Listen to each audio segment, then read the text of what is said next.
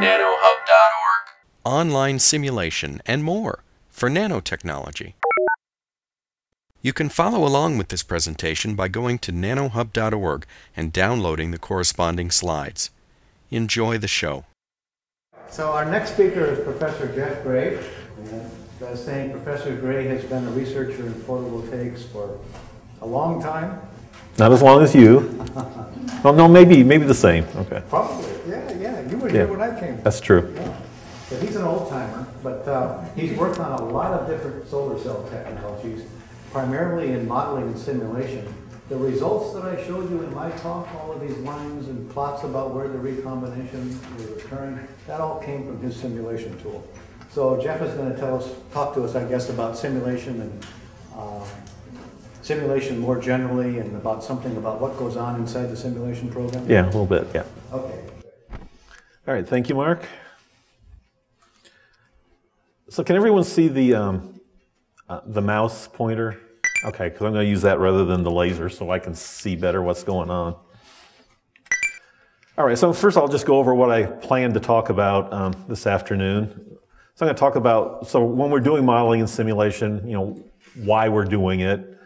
Then I'll talk a little bit about single junction or just PV device modeling, just the device itself. I'll talk a little bit about fundamental limits. Then I'm going to talk a little bit about system modeling, and that's something that I've gotten into relatively recently. And then I'll talk about detailed numerical simulation, and those are the results. That's basically what Professor Lundstrom was referring to when he was talking about the plots and stuff that he generated. That came from a detailed numerical simulator, Adept. And I'll try to give you just a kind of quick overview of what's under the hood of a simulation program like Adept. And it'll be pretty much universal in terms of whatever simulation program you might be using. You have some basic idea of what's going on and what to believe and what not to believe when you see your results. All right, so objectives of PV modeling and simulation. And a lot of times you'll hear modeling and simulation, the term modeling and simulation used interchangeably. Really what I'd like to try to think about it more as we have models, so we create models, and that's the modeling part. The simulation is when we apply those models to either analyze a device or a system or make predictions about what's going to happen. So we use the models and the simulations for two main purposes, at least from one perspective. And one is to sort of understand what's going on with the terminal characteristics. And I think Professor Lundstrom went over the solar cell figures of merits with you of open circuit voltage, short circuit current, fill factor, efficiency. And we'd like to, okay, how does the device design or the device structure, how are those choices affect those figures of merit? And things that go into that are the size and dimensions of the device, thickness of the layers, the doping of the emitter compared to the doping in the base layer, whether we put window layers on it or not, all sorts of things like that. Plus it also, in terms of the choice of materials, and there's the material parameters, mobility, lifetimes, etc. And some of those, things like lifetime in particular, you can have a device or a material that's identical in every respect except for its lifetime, and that tends to be more of a process type things. So some things are fundamental properties of materials, and other things are process properties of materials, where if you refine your process, you can see some improvements in performance of solar cells or other devices. And then what you really would like to do then, once you have that, is think you have a good model. Use the model to make some predictions, either by say, well, if I change this, how will the performance improve or change? Or if you're testing in the laboratory at 25 degrees Celsius, and you take it, solar cell out into the wild, and put it under the sun, it's going to heat up significantly, from 20 Celsius to 40 or even more Celsius. And how is this performance going to be under those conditions? And so those are all sorts of things that that modeling and simulation can be used for. And hopefully the use of the modeling and the simulation will lead to improved designs. So I'm going to talk about, some various levels of modeling, and we'll sort of end up with, the detailed numerical modeling. But simpler models have a lot of use too. And so I'm going to talk, so compact models are basically things that are based on the terminal characteristics that may be more empirical in form. They'll be based on some fundamental physics like the Shockley diode equation, which is what I'm going to show here in a second. But they'll give you some idea of what's going on. So that, they'll use lump circuit elements and maybe semi-analytical models, which we'll see here in the next slide. And so a fairly common representation of a solar cell is what I've shown here. The sun is represented by this current source. There's two junctions, or it looks like it's a two diode model in this particular case. One diode is sort of representing, the diode labeled 1 is sort of representing the bulk behavior of the device. So I think when Professor Lundstrom hopefully talked to you about quasi-neutral regions and depletion regions in the device, so the diode 1 is going to sort of reflect the behavior of the quasi-neutral region of the device, and diode 2 is going to reflect the behavior in the depletion region of the device. And then there's some parasitics that get attached to that. And here we're just talking about steady state, so there's no capacitances here. But if you're doing this under time varying conditions, then you would also include some capacitors. And there's a shunt resistor, which is basically a leakage maybe around the edge of the device. Would be one way you could get some shunt. And then series resistance, and series resistance typically comes from the sheet resistance of the emitter layer, because you have a front grid, which you'll see here in a minute, where the current has to flow laterally, and that gives you some resistive losses. The grid fingers themselves, the metallic grid that you attach to make electrical contact will also add some series resistance. And so it's very common to use a model of this form to basically be able to predict what the IV characteristic looks like. So we just take a look at all the terms. Corresponds to the short circuit current is the current source. This term is diode number 1. The second term is diode number 2. And there's a shunt resistor here and a series resistance there. And you can see that the voltage across the junction is not the same as the terminal voltage, and that's why the series resistance appears in the exponentials of the basically the Shockley diode equation. I01 and I02 are sort of fundamental parameters of the material that the diode is made of and of the recombination processes involved. I01 is typically a much smaller number than I02.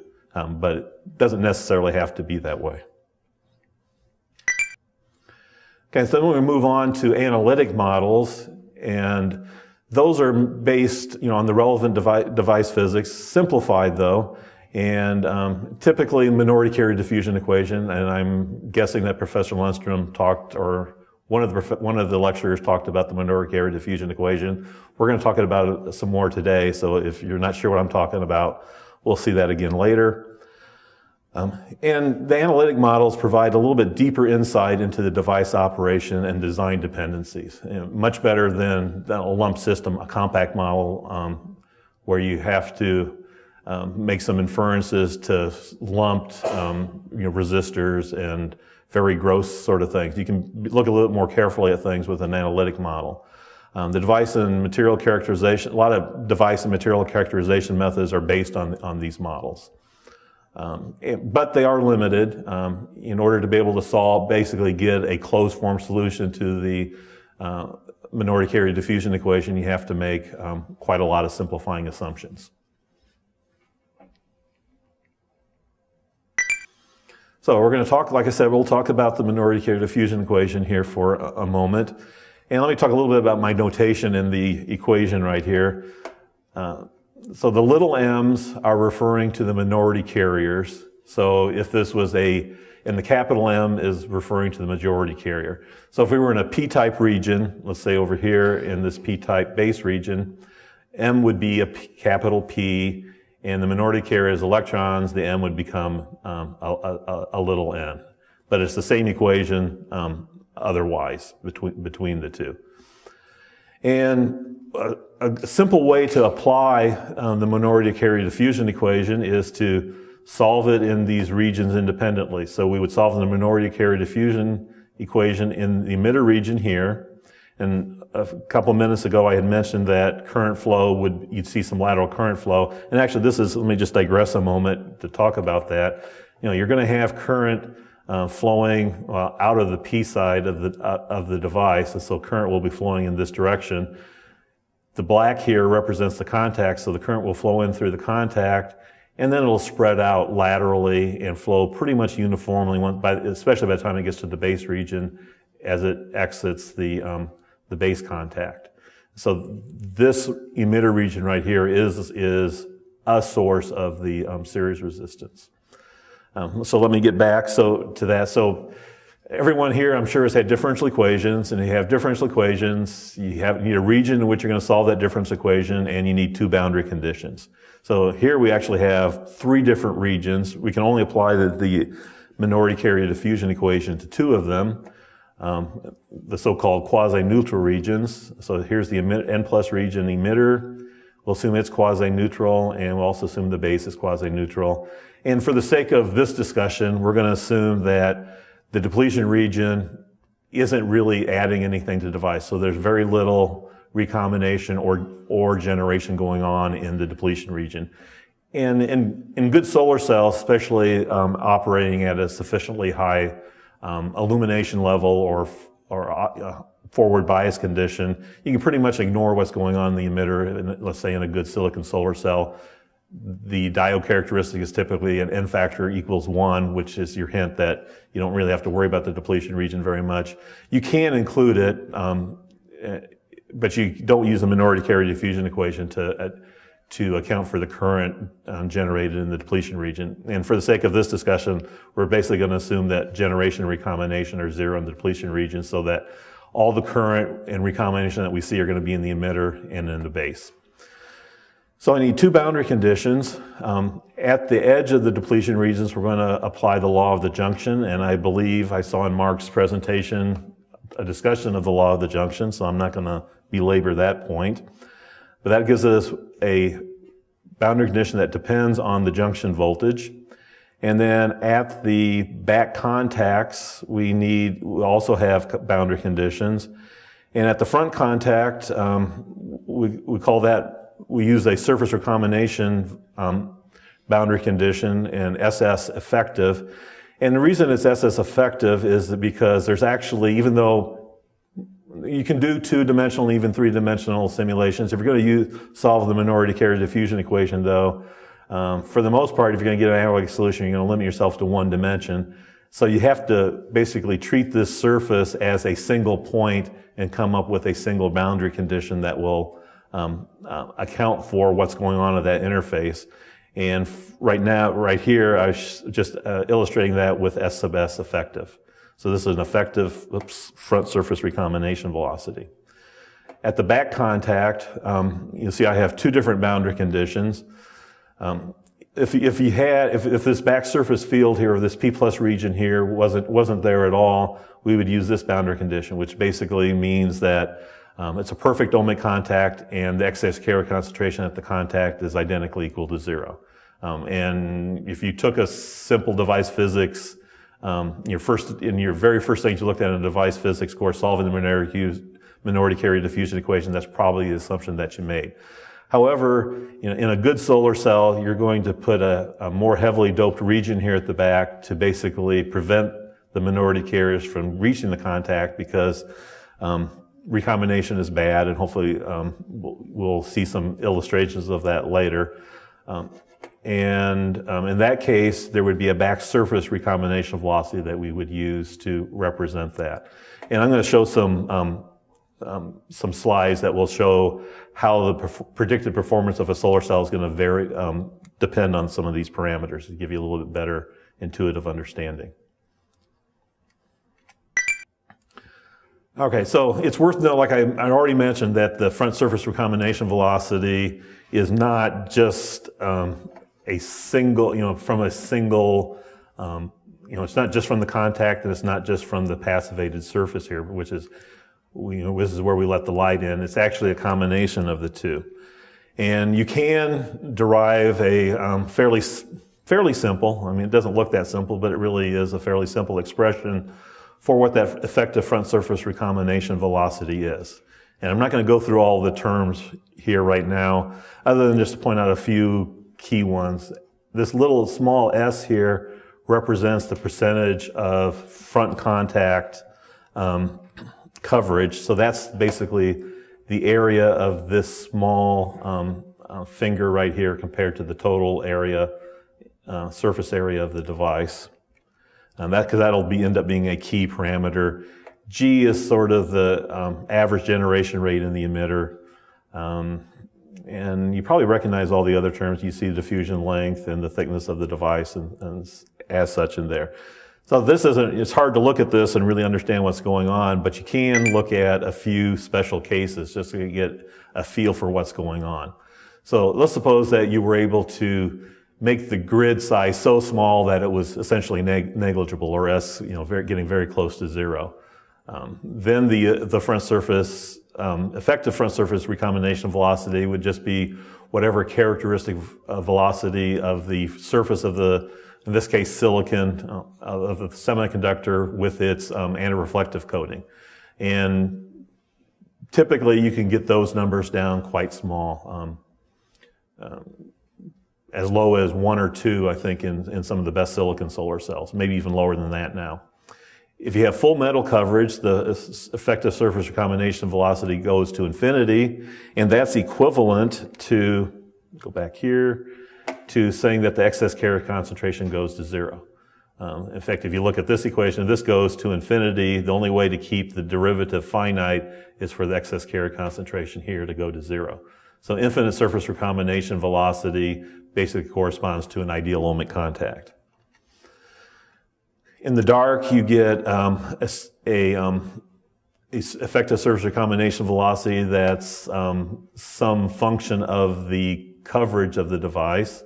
It'll be the actual one plus a term depending on the diffusion coefficient and the thickness of in this case, the emitter layer. At short circuit, in terms of the modeling, effectively, when you're at short circuit, assuming there's no series resistance anyway, it's as if the metal contact isn't even there. What you would model it with would be whatever the free surface of the semiconductor were to look like. But at open circuit voltage, it would be a different number, which would be a combination of whatever that free surface looked like. And basically, this term here is sort of the effect of the metal on it, on the surface recombination velocity. What we found when we did simulations is that you're pretty well off, even though you're not going to be right at short circuit exactly. Recombination at short circuit in a good solar cell really isn't typically all that important. And if you model it with whatever, it should be near open circuit voltage, you'll do a pretty good job. So you don't really need to use your analytic model with a lot of different values and trying to figure out. You can say, well, this is characteristic of the front surface, and that's what you'll use. But I digressed a little bit here, so we'll go back to the minority carrier diffusion equation. And just not worry about SF effective, how it varies. We'll just treat it as a constant when we look at the solution to it. So, and we can learn a lot by solving the minority carrier diffusion equation. And I'm not going to do a lot with it other than just show you the basic scheme for solving it. Anyone who took in their first differential equations course, this is the second order differential equation. With the forcing function, which is the generation rate, you basically take the homogeneous solution, add a particular solution, invoke the boundary conditions, and solve for basically all of these coefficients. And we're not going to take the time to do that, and I'm sure everyone breathes a sigh of relief not to have to go through and derive this, but if you want to, you can certainly do that on your own. It's tedious, but it's very straightforward. In fact, you don't even have to really know differential equations, because once you recognize what the solution is, it just becomes a messy algebraic equation. Okay, so we're going to assume that we've solved this, solved for all the coefficients, and now we can actually look at a lot of things. So we can, for instance, we could plot the minority carrier concentration if we wanted to. I'm not going to show that here, but we can basically from this derive the terminal characteristics and see how the terminal characteristics depend on some key parameters. And that's what I'm going to show you here in the next few slides. So if we take sort of a typical silicon solar cell, this is going to be results for a typical silicon solar cell with nominal choices of parameters, and I'm just going to vary a few of them. So what I'll vary in this particular case is everything else will be the same, but I'm just going to vary the base lifetime. And the surface recombination velocities will be sort of nominal ones. I'll vary those later so you can see what the dependence of those kind of things are. But if you look at base lifetime, and this is most solar cells are going to be dominated what's going on in the base. The emitter does add some effects to it, but the primary, the first order behavior of the device is going to be dominated what's going on in the base. So I'm going to focus on those parameters here. And this dashed line down the middle here is representing the point at which the diffusion length is either is equal to the thickness of the base. And those of you who have taken a device physics course probably remember there's a short base diode approximation and a long base diode approximation. So when you're on this side of the curve, especially, so that this ratio is about a third of the thickness of the device, you would call that a long base diode because the diffusion length is much smaller than the thickness of the device. And over here, once you have the diffusion length 2 or 3 times the thickness of the device, that would be considered a short base diode. So there's sort of 2 regimes of behavior that you can see here. And as you might expect, if you think about it, a long diffusion length corresponds to a long lifetime. And so you have relatively little recombination going on. And therefore, if you have little recombination, the open circuit voltage should be higher. You should get higher short circuit current. And basically, because the open circuit voltage is going up, fill factor also goes up. And we'll see that a little bit, the relationship between open circuit voltage and fill factor later on. But really the 2 key ones then are really the open circuit or short circuit current behavior here and open circuit voltage behavior here. And as you might say, as you might well guess, the better your lifetime, the better those figures of merit are. Now in this particular case, we picked a nominal base lifetime, and I don't quite remember what it is, but it's going to be in the short base diode approximation, which means it would be a good solar cell. And this is showing what the effect of the back surface field is. So this is you can see that with or without a back surface field, what the behavior would be. So basically, a perfect back surface field would be over here with essentially a surface recombination velocity of 0, which means there's no flow of minority carriers to the back contact, instead they're basically being able to be collected. And add to the output of the device. And over here, basically 10 to the 7th that's the thermal velocity, and that's essentially equivalent to being infinite surface recombination velocity. And this particular curve would tell you how well you would have to be able to do to get effectively, what the S would have to be an effective barrier to the minority carriers. And then you could tie that to, in this particular case, a doping level for the back surface field to see how close you can get to the ideal case. But clearly there's a lot of improvement that you can gain by having a back surface field. The short circuit current can drop by, that's like, 3 parts out of 36, so it's almost a 10% effect on the short circuit current. And you can also see it's a significant effect on the open circuit voltage over here. Okay, another thing that's useful to look at when you're looking at a solar cell is the spectral response, which is basically looking at what the short circuit current is as a function of monochromatic light. So if you think about absorption, high energy photons are going to be absorbed more quickly than low energy photons are.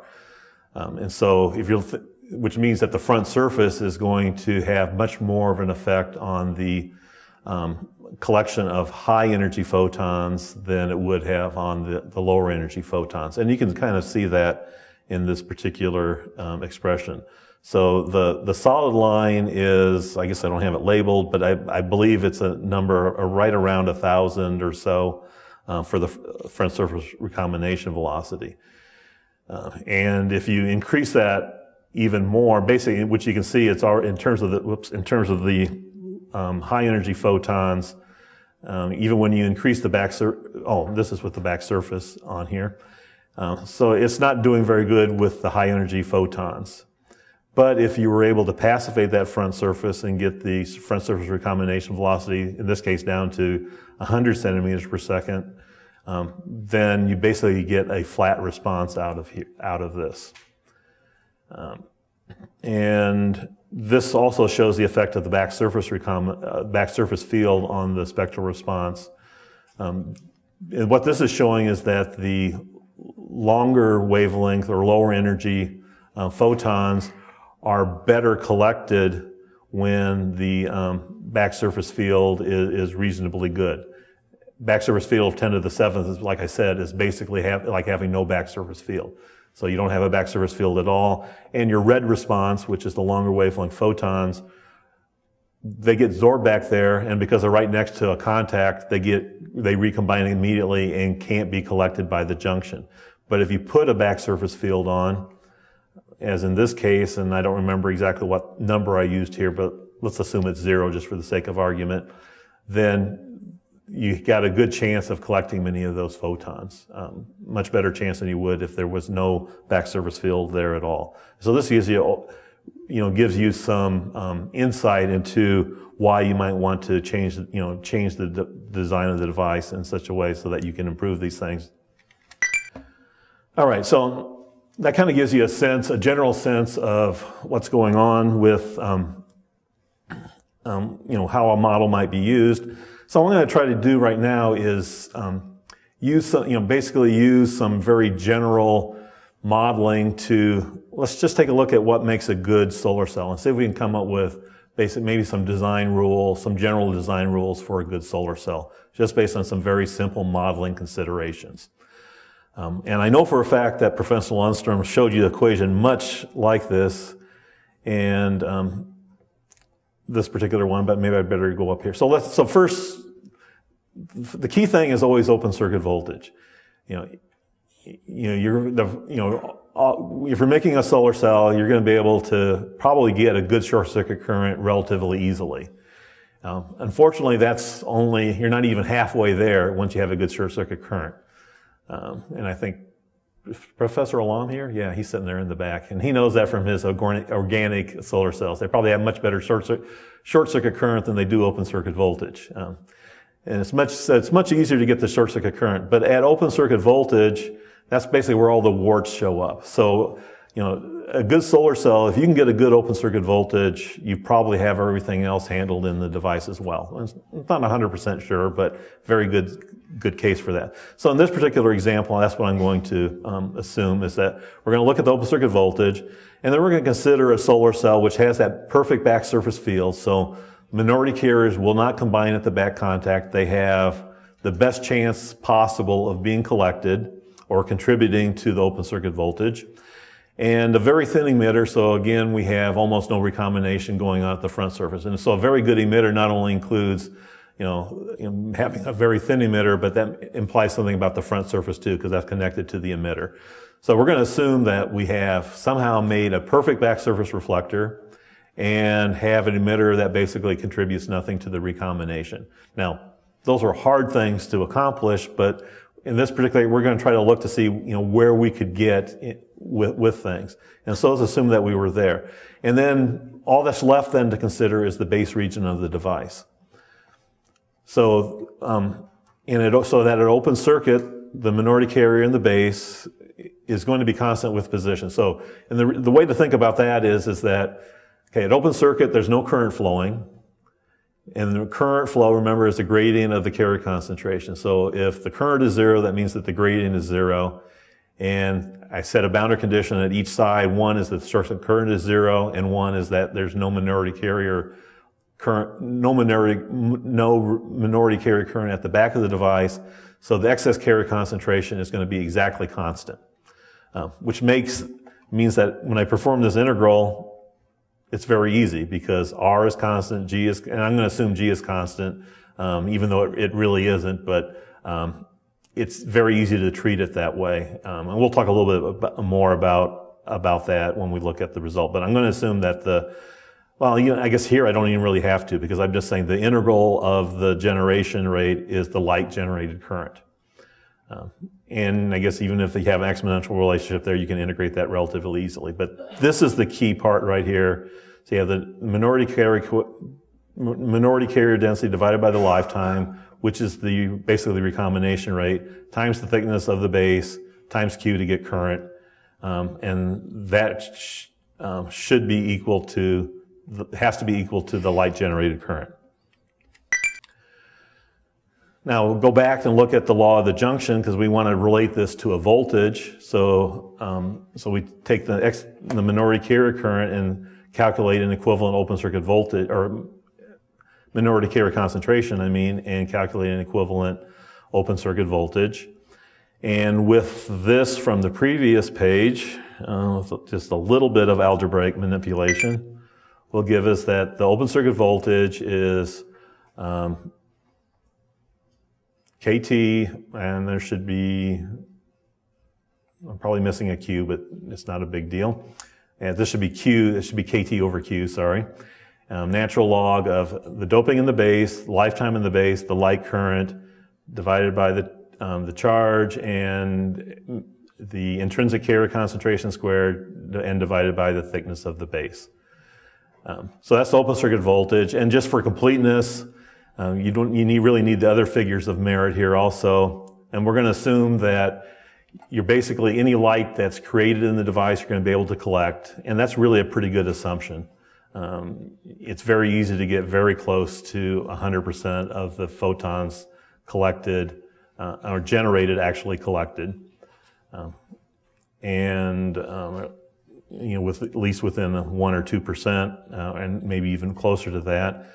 Fill factor expression here, this is actually quite exact. You can actually calculate the fill factor exactly. It turns out to be a transcendental equation. And I thought about deriving that for you today, but that would have taken the rest of the time probably to do that.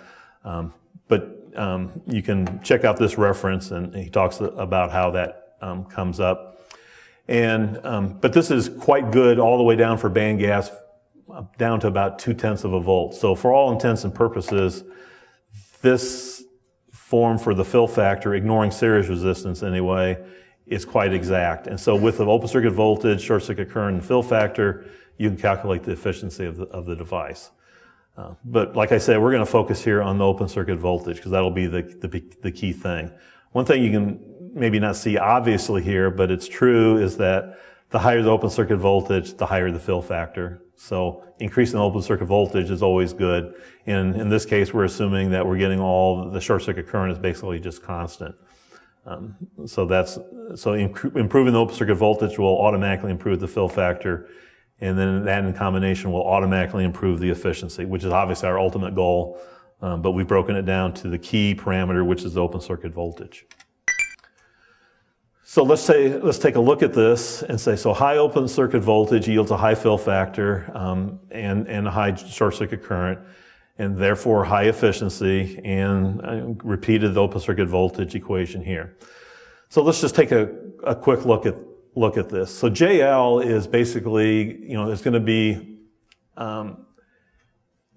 ideally, it would be the number of photons in the solar spectrum whose energy is at or above the band gap of the semiconductor. Now, it's hard to do that because as you get close to the band edge, the absorption isn't perfect. You can't have an infinitely thick semiconductor, and so some of the photons are going to pass right through the semiconductor without ever being absorbed. But you can get close to that, and there's some tricks you can pull. It's called light trapping. So for instance, if you texturize the front surface, in other words, instead of the light coming straight in, it comes in, gets diffracted, and comes in at different angles, more likely than to get total internal reflection. If you put a mirror on the back, you can get the light that hits the back, the bounce back, and you can get multiple passes, and you can get dozens of multiple passes in a good light trapping design. So what you want is, you want it very thick optically, and that will make the short circuit current, or JL, very large. You want it mechanically thin, and the reason you want it mechanically thin is just from this equation. This equation tells you that the smaller W is, the bigger the open circuit voltage will be. And the way to think about that physically is that, you have a certain number of electron hole pairs or excess minority carriers.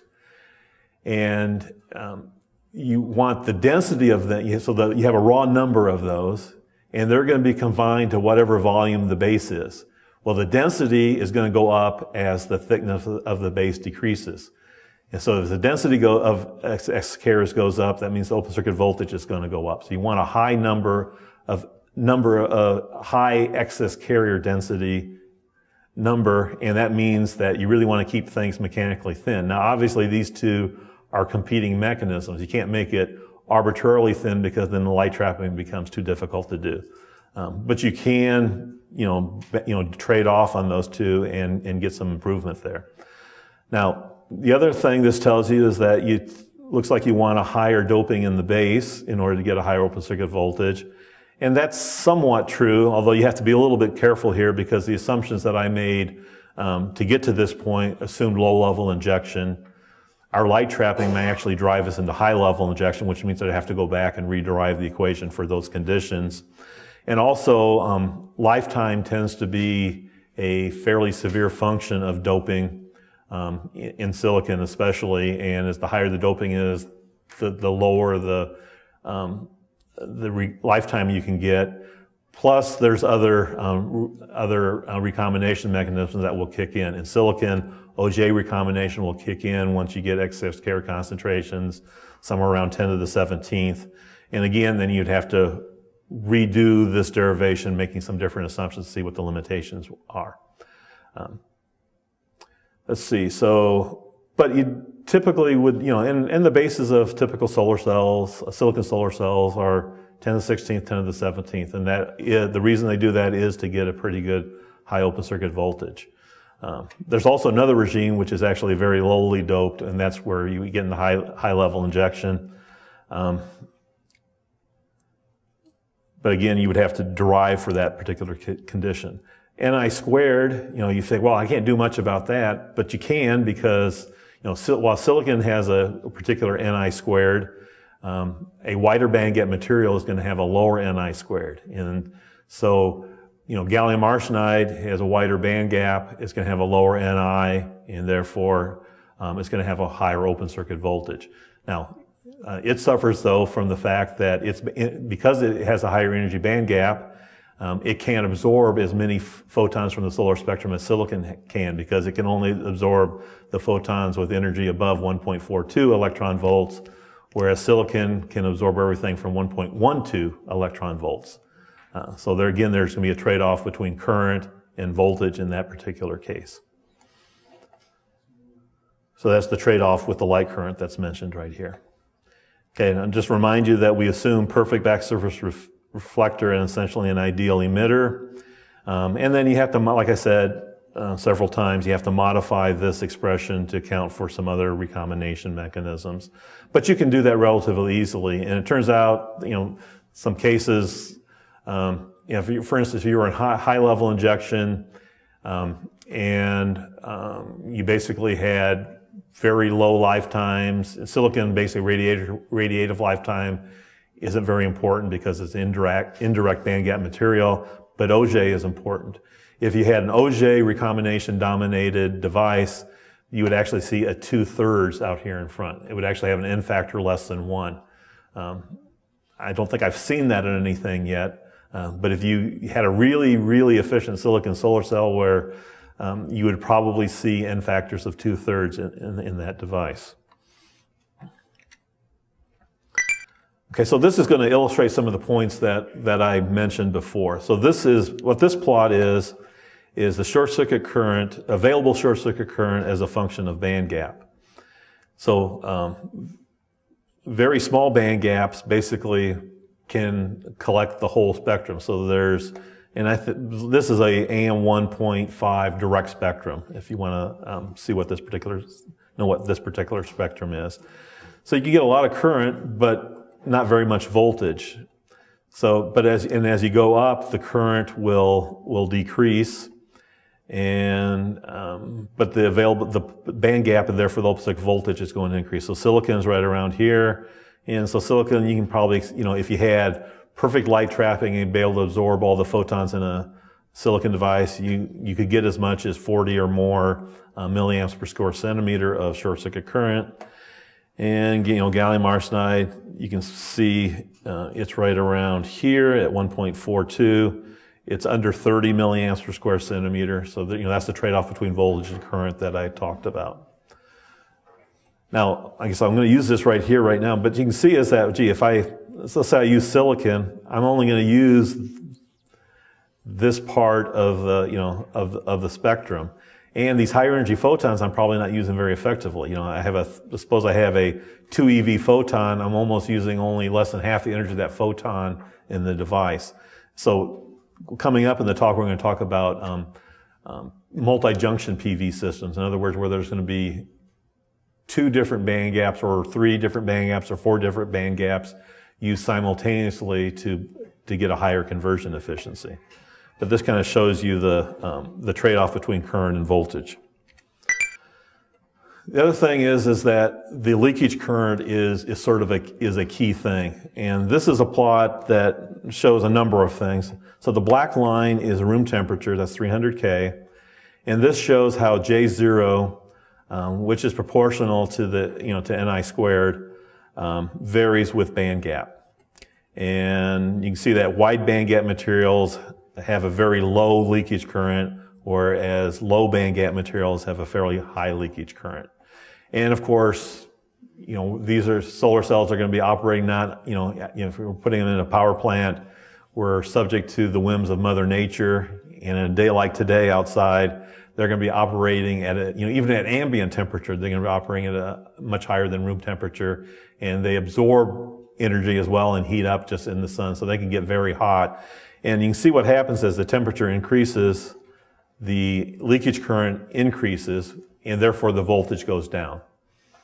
So, and this has become more important, probably the first 20 years we were doing modeling, all the metrics were at room temperature measurements. And so we didn't really worry a lot about what happened, with temperature. Well, we did worry about it, but not as much as we're doing today.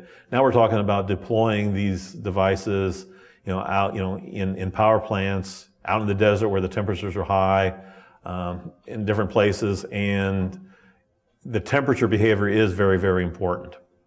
And so this kind of a curve will give you kind of a general idea of where you are. Now, this doesn't mean that all silicon devices are going to be right on this line. This particular line, as I mentioned, are for state-of-the-art devices. So all the devices, let's say take the black line here, although I probably have to revise this since the last PVSC because I think some of these numbers have changed, but this straight line is pretty good representation for all of the best devices irrespective of band gap. But there's plenty of devices that show up all over down here. The poor devices will be higher up on this curve. There's something called the Shockley-Kaiser limit, and it's a line that is just under at room temperature is actually probably not too far off from where this red line is. And as we get closer, we'll be approaching that Shockley-Kaiser limit with the very best solar cells. But this formula is a pretty good function of making predictions about what's going on with, basically where the technology is today and what you might be able to do in terms of producing a solar cell. All right, so I'm going to talk a little bit about, not a lot, but a little bit about fundamental limits of solar cells. And Here's the reference to the paper I mentioned, the Shockley-Kaiser paper, Detailed Balance Limit of Efficiency of p-n junction solar cells. And he defines something called an ultimate efficiency. So that would be if you could collect all the current, that's the JSC equals JL, somehow had a perfect fill factor of 1. The only way to get that is either to have the device operate at absolute 0 or concentrate the sunlight down to infinitely high concentration, and get the open circuit voltage to be equal to the band gap. And again, it pretty much takes taking the cell operating temperature down to absolute 0 to get that. But it does give you a very good idea of what the potential, how much energy there is available for conversion. You know you're not going to be able to convert all of this, but you should be able to convert, a good fraction of it if you can get, a fill factor as high as possible and open circuit voltage as close to EG as possible. In this particular plot, I've plotted efficiency, and this is for just a single junction solar cell. And there happens to be a peak efficiency for that. And you can see in for this particular spectrum, and I believe again this is the AM1.5 direct spectrum, it peaks almost exactly where silicon is. So it's somewhat fortunate that, silicon is so abundant and so popular material, but also for a single junction gives us the most energy potential. Now this doesn't mean that, since I assumed that the band gap, or the open circuit voltage is the band gap, this is a little bit misleading. And if you were to correct this curve to account for realistic voltages, you'd actually see a double hump. And it turns out that both silicon and gallium arsenide are very near ideal materials for terrestrial solar cells. Silicon probably wins out for terrestrial applications right now because it's so much cheaper than gallium arsenide is. But neither one of them uses the photons that absorbs completely. Well, gallium arsenide lets everything with 1.142 eV and less. It doesn't even use it at all. So that kind of gives you the hint that, well, gee, if I could put another solar cell underneath gallium arsenide had a lower band gap, I would be able to capture some of that energy back. And that's more or less what we're going to be leading into here in a minute.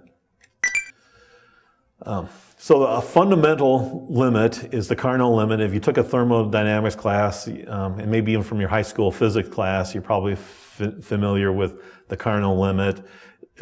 Refrigeration uses this limit a lot to do its calculation in terms of, instead of the temperature of the solar cell, this would be the temperature inside your refrigerator, and instead of the sun's temperature, you'd be using the room temperature of your house to calculate an efficiency. But we can do much better than a refrigerator can because the sun is quite hot, 5800 K approximately, and a solar cell is approximately 300 K.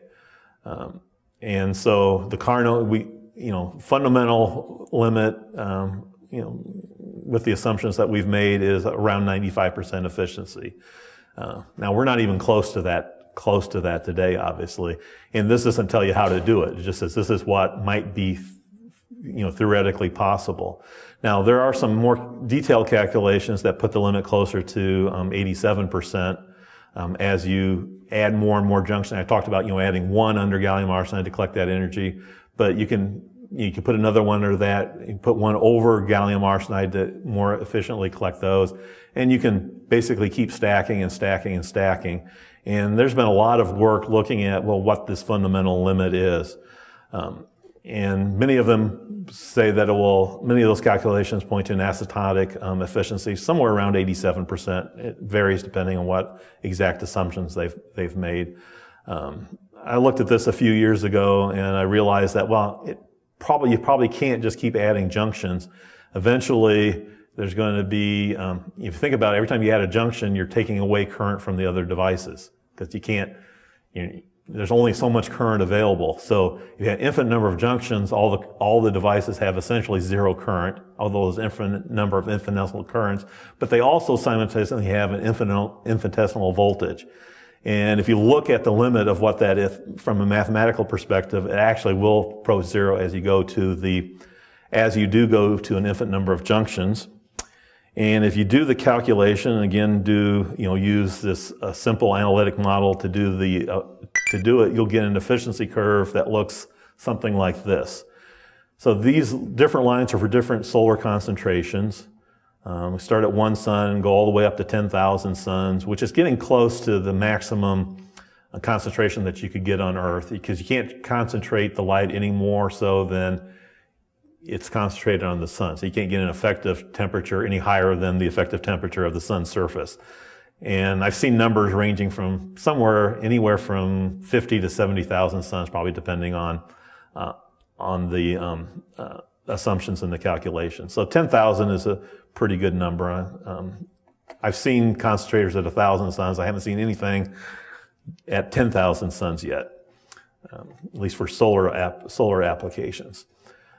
But you can see that, as you would expect, as you add junctions, the efficiency goes up, but there seems to be some diminishing return. Going from 1 to 2 junctions, there's a big jump. I guess, 1 junction is, I don't think it's on the plot. I guess it must have started at 2. But 2 to 3, you get an improvement, 3 to 4, etc. But then you start getting into the fact that you keep diminishing the current, in the sense it's a current voltage product, it tends to flatten out. And it turns out the flat part is somewhere around 55 junctions. Now, no one is even contemplating 55 junction solar PV arrays right now, although there's a company called MCOR in Albuquerque. They're right now working on a 6-junction PV system. So this is kind of a good lead-in. So once you have more than 1 junction, you kind of have to change how you look at things a little bit. Fill factor, open circuit voltage, and short circuit current work real well for understanding a single junction. A little bit harder to use those to understand what's going on when you have 2, 3, 4, or 5 junctions. And one of the research projects I'm working on right now is a DARPA-funded project. We're actually looking at a 4 or 5 junction system. And so you can see one of the misconceptions of that system is sort of shown here. So you have light coming in of all different colors, have some kind of collecting optics here, and it may be concentrating it as well. In this particular concept, you have, say, a very wide bandgap semiconductor right at the top.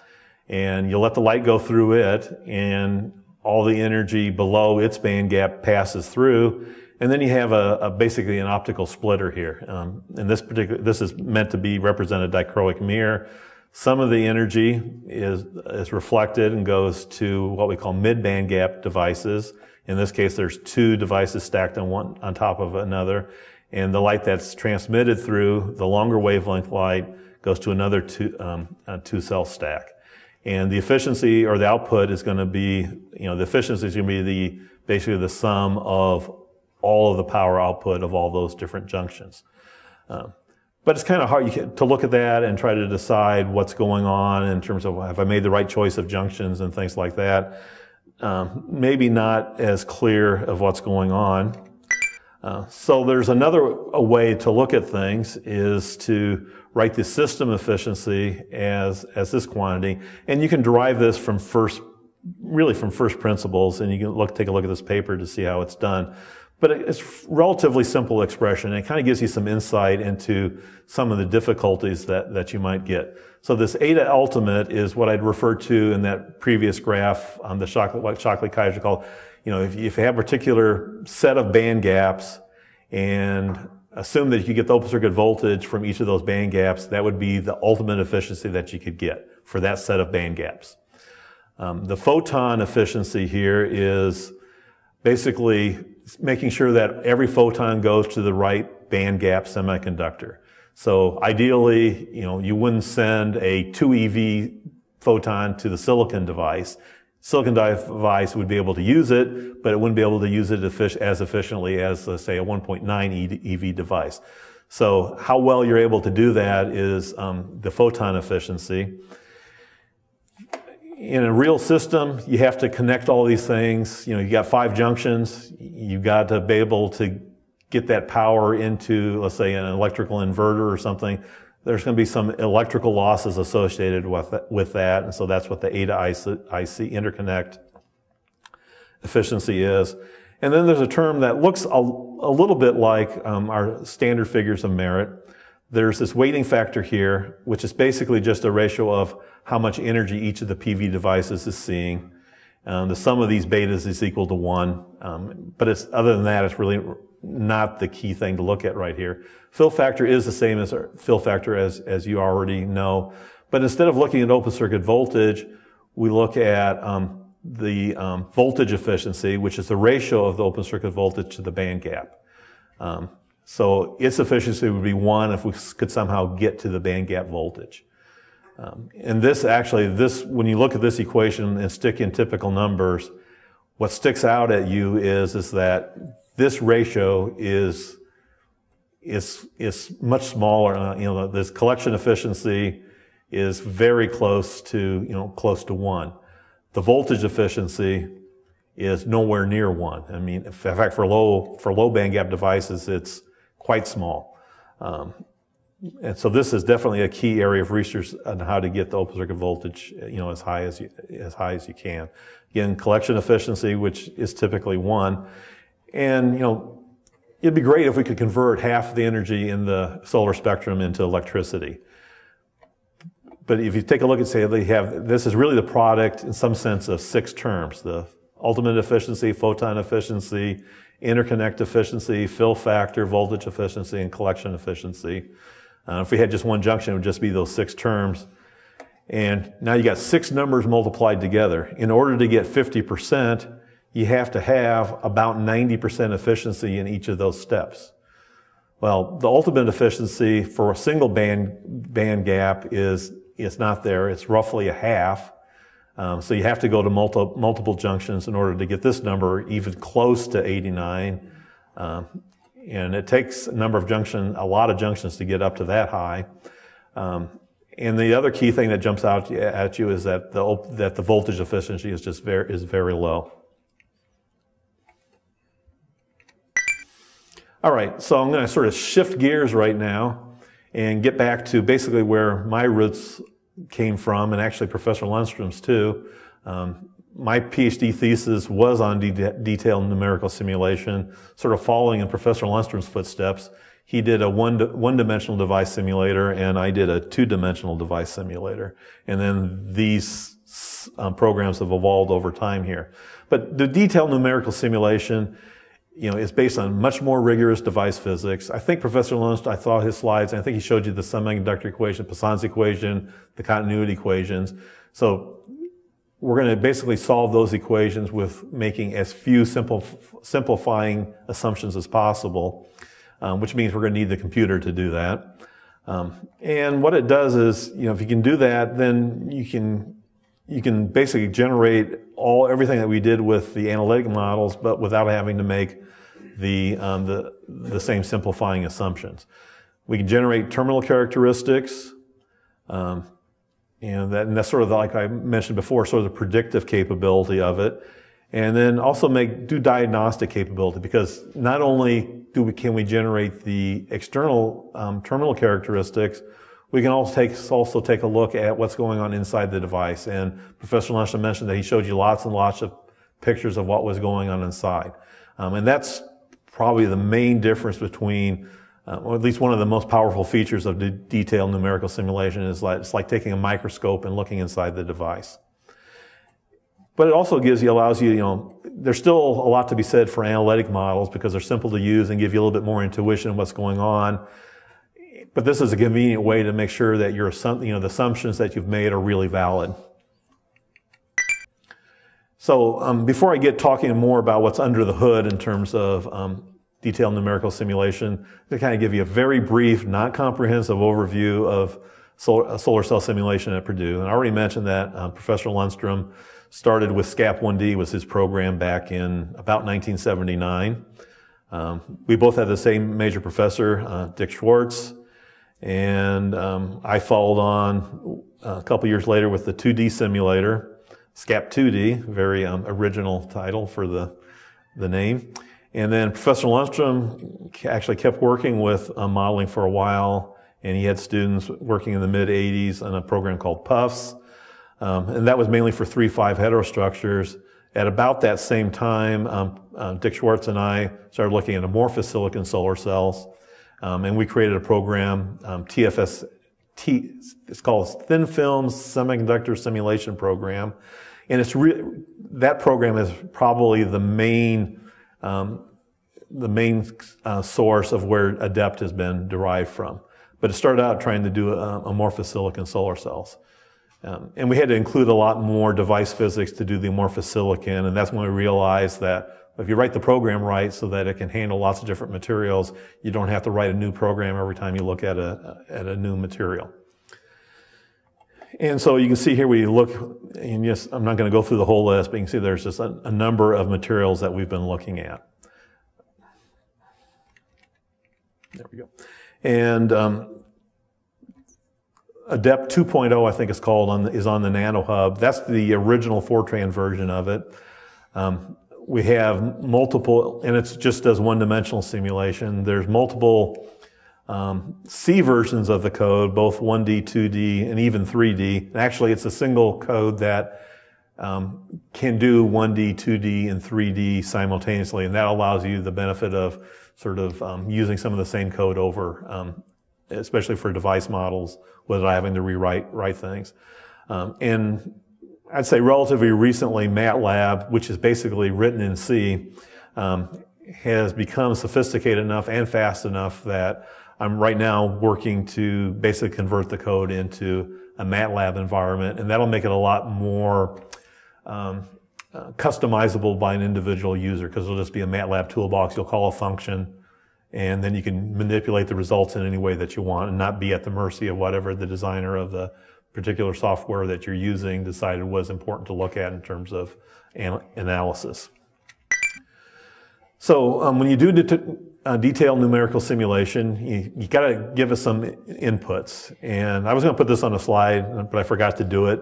And this is sort of, this is sort of key. I remember the first programming class I took, almost the first day of class, the instructor said, remember this acronym, GIGO. Garbage in, garbage out. The computer is going to do exactly what you tell it to do. And if you tell it wrong, it's going to give you exactly the wrong answer. It'll give you the answer that's right for the input that you got, but it may not be what you thought you had told it.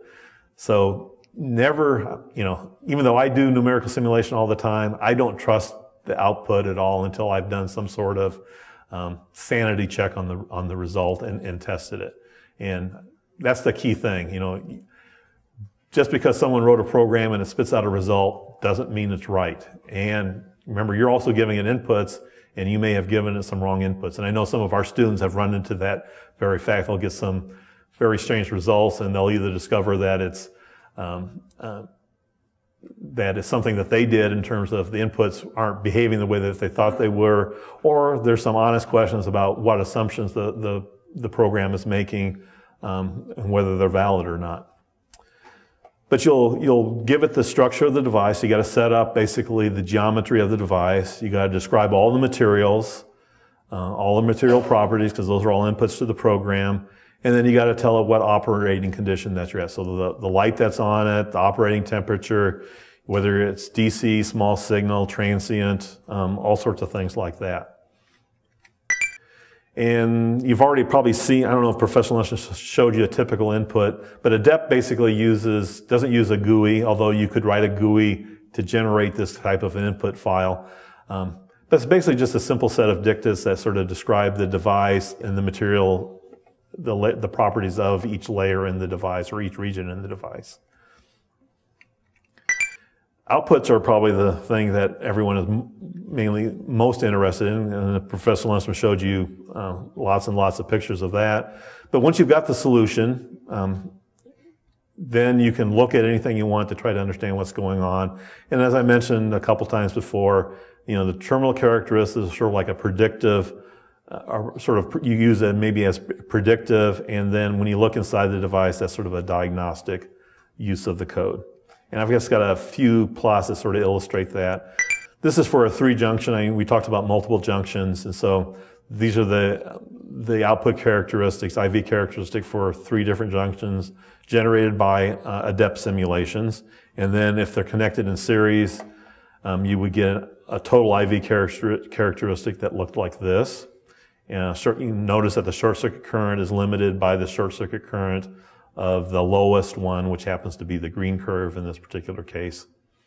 Since they're series connected, you're always limited by the lowest current. You can look internally to the device. What I find the most useful plot is looking at the recombination in the device, because that tells you an awful lot about what's going on. Just sort of an example right here, you see actually you see 2 spikes in the recombination rate, right here and right here. And you might say, in absence of anything else, say that, gee, something really bad is going on there in terms of recombination. This is something I really need to fix. But you really need to look at something else as well, which is how much does that recombination contribute to the total recombination going on in the device, which is the dashed line here.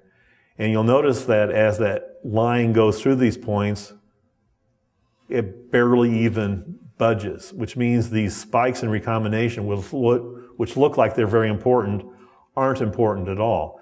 And actually what this says is that because this dashed line starts out almost at the surface, something very close to the front surface of this device is creating a lot of recombination.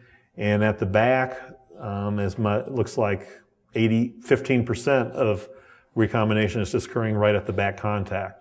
And that these spikes in recombination really aren't important at all, because they're not adding anything to the recombination current. Okay, so now we're going to get to under the hood, the under hood part. So this is the semiconductor equation. So we have Poisson's equation, the continuity equations, and then the transport equations for this. And, so it's relatively, 3 partial differential equations with some auxiliary equations for the currents.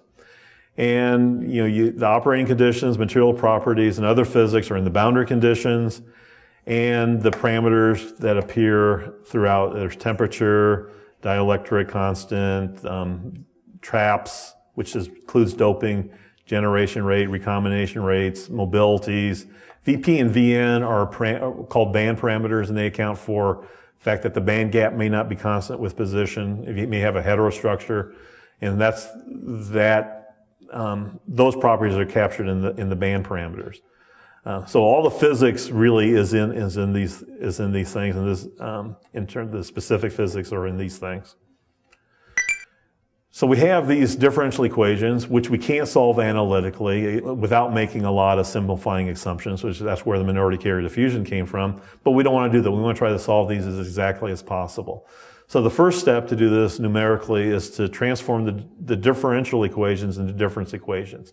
And that means creating a spatial grid, either in 1D, 2D, or 3D, and changing the derivatives into differences. So think back to the fundamental definition of the derivative, which is delta y over delta x, and have those approach 0. Well, we're just going to have those small. We're going to approximate the derivative essentially by using differences. And you can go through and do that. And so you'll create a difference equation for every point in the grid when you do that. Now, what results is a very large set of nonlinear difference equations. Typically in a 1D simulation, you'll use 250, 1,000 mesh points. So that means you have 250 times 3, because there's 3 separate equations at each mesh point. So 750, 1,000, or 3,000 equations. And unfortunately, they're nonlinear, which means you can't just make a matrix and solve for the solution.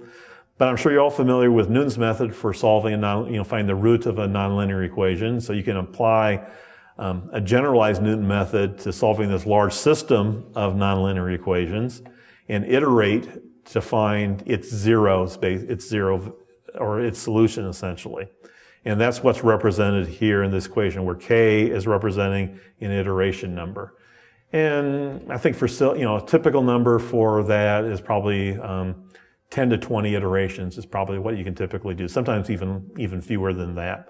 Some complex materials may take couple hundred iterations, but typically a single crystalline is pretty well behaved and will converge relatively quickly. And so the programs can run very quickly. I've had my grad students run literally hundreds of thousands of simulations overnight. So obviously it's got to be pretty quick to be able to do that. And what we'll solve for are the carrier concentrations and the electrostatic potential at every point in the device. Now, you think, well, gee, if I have 1,000 nodes, that's 3,000 equations. That's a matrix that's 3,000 by 3,000. Fortunately, though, it's very sparse. And so this is a representation of the sparsity of that matrix. And in fact, in one dimension, it's block tridiagonal, so that, there's 9 times, see, this is 3,000 by 3,000, so this is 1,000 nodes with 3 equations at each node. That's 9 times 10 to the 6th elements in the matrix, so 9 million elements, but only 33,000 of them are non-zero. And also, since it's banded, I only have to store the non-zero ones, and it's very efficient to solve that equation. 2D, even bigger equation, let's suppose that you had 100 by 100 by 100 mesh, times 3 equations per mesh, that's 30,000 by 30,000, so that's 9 times 10 to the 8 elements. 500,000 of them are non-zero, but that's still a small fraction of 1% are non-zero, so sparse matrix. Now, we used to spend a lot of time using with meshes to solve that. MATLAB now almost handles this automatically for you. You just use sparse matrix, and it'll figure out the best way to invert it and solve it for you. So I used to spend a lot of time worrying about that. I spend almost zero time worrying about that anymore.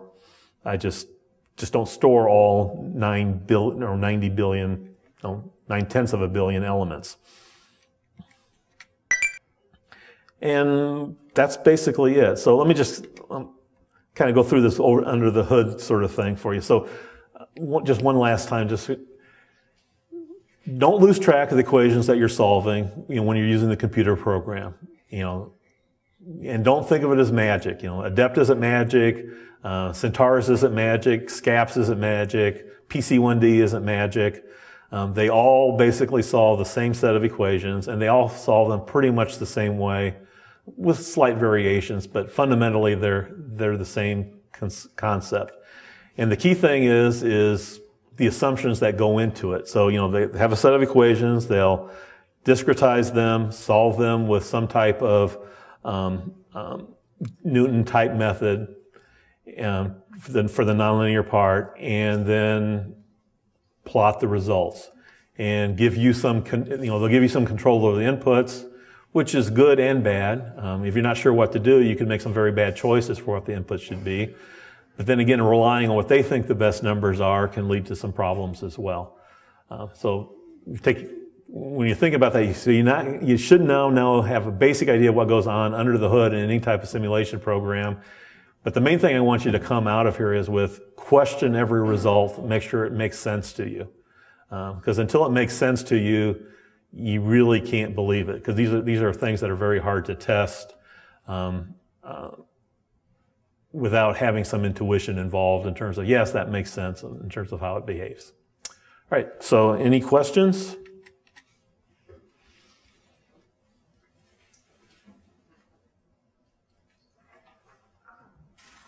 For a multi-junction cell, it seems like just putting them in series is, you said something about if the series, if the short circuit currents don't match, then you have problems. I would see that could cause some cells to be sort of sure into forward bias. So is that part of the optimization? Well, yeah. Picking the band gap, so that's perfect. But there's debate about that. Many of the cell manufacturers, they're much simpler to make. A lot of times they'll be built in a stack, all basically monolithic stack. And so it's much easier not to have to worry about getting extra contacts put in there, so they'll want to make them in series.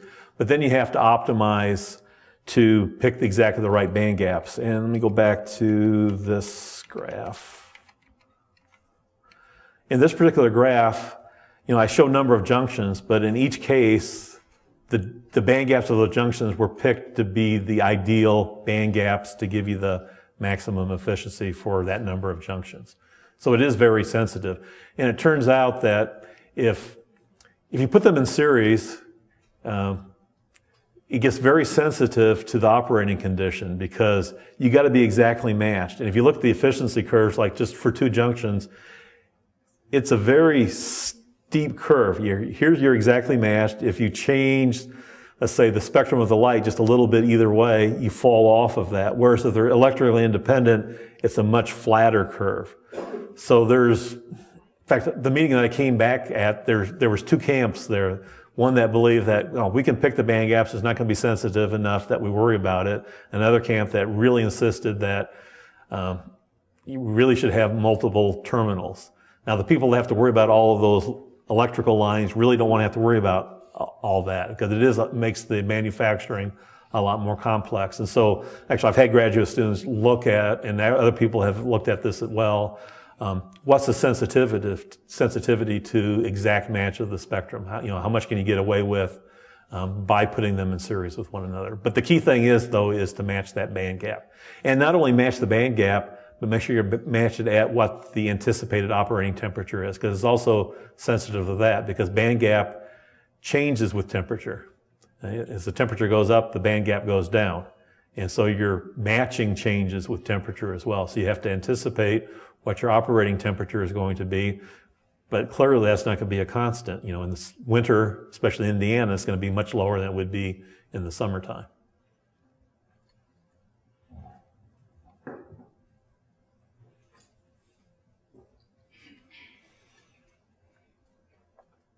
Is there any advantage to doing a doping gradient for the backside field, or has that been tried? Yeah, I mean, there can be. In thin film materials, actually, they do try to do that, partly because they have, the advantage there comes from if you have trouble getting the base lifetime high enough. And so that, the diffusion length is shorter or on the order of the thickness of the device, then that built-in gradient of the field of the doping can help you enhance collection. But if you have very long lifetime, then you're probably not going to see much benefit from it. So again, it depends on the particular situation.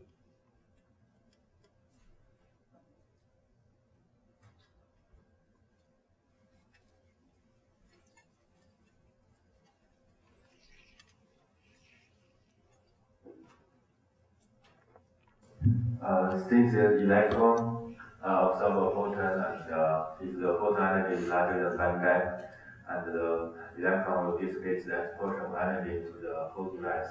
So is the self-heating problem very important? Oh, very important. So you really need to, especially in concentrator devices where you're, instead of just having one. Heat sinking is very important. I mean, that's the basic answer. And with concentration, it becomes even more and more important to keep you want to basically be able to pull the heat out of the excess heat out of it as fast as possible.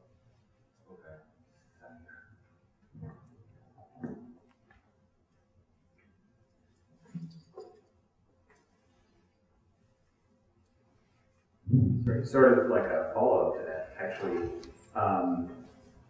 Can you get anything out of spectrally concentrating the light?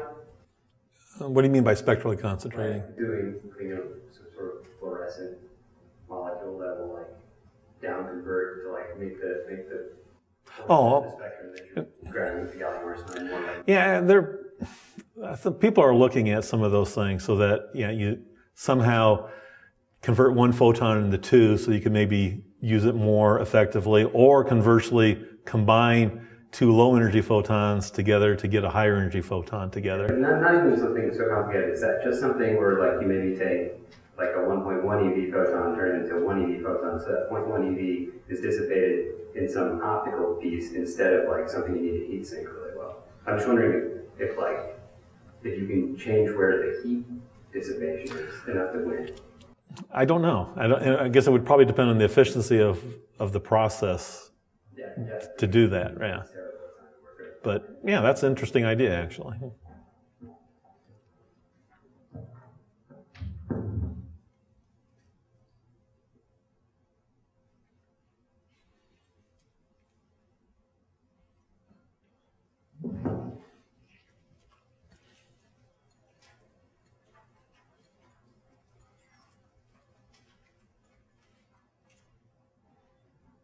I noticed that you're primarily dealing with inorganics. Have you ever looked at these simulations for organic compounds? Only very little with Professor Long. I know he's doing some simulations. So I'm not sure I could, but ask if you have a particular question, I'll do my best to I answer. if there was any advantage to doing that, if you had ever simulated that, or any advantage of using organics versus inorganic? I don't think we can use, or at least right now, I'm not sure you can use simulations to decide whether organics are better than inorganics.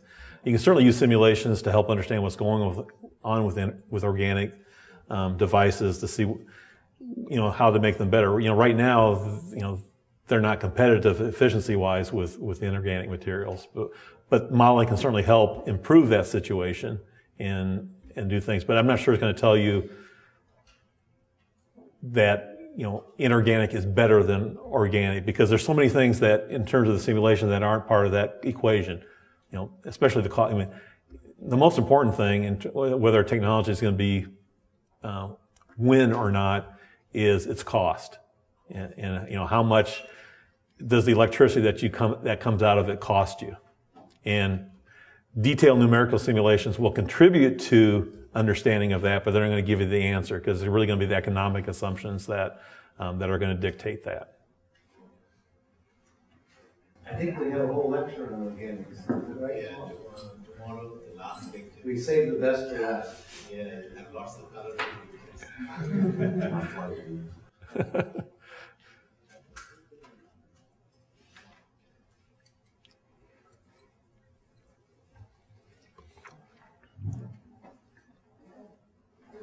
When you're solving the drift diffusion equation, you in the boundary as the interface, you use the law of the junction. Are you talking about detailed numerical modeling? No. Yes. In detailed numerical modeling, no. All we solve for is basically recombination and charge things at the interfaces. The law of the junction actually comes naturally out of the solution of the detailed equations. Okay, so the boundary condition for your model is just the boundary condition just comes from the contact Contacts and the surfaces, yes. and the surface. Yeah. The interface you don't. No. Those are interfaces. You can treat those as actually bulk properties. So they're not really treated as boundary conditions. Mm-hmm. But at the beginning of your slides, some slides show the law of the junction. Oh, sure, but that was for solving the minority carrier diffusion equation. And that's a simpler analytic model where then you have to apply that. But when you do the full detailed model, you don't have to do that any longer. Thank you. You're welcome. Is there any other question?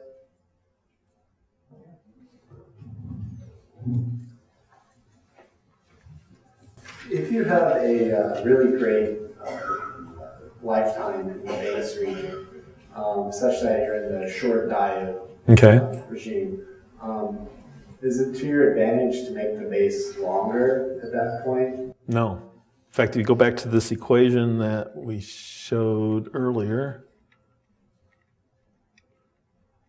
that's thrown away. It's exactly the opposite. Your advantage is to make it, it's in the denominator, so the advantage is to make it narrower. Now, that's assuming that you can trap all the photons and collect and basically get generation from all the photons in there. But then the reason that that you want to make it smaller is that it's a density. The open circuit voltage is related to the density of excess carriers. And so if they're confined to a smaller region and it's the same number of excess carriers, the density is going to be higher. If the density is higher, then the voltage is going to be higher. Thank you. Okay, let's thank Professor Gray.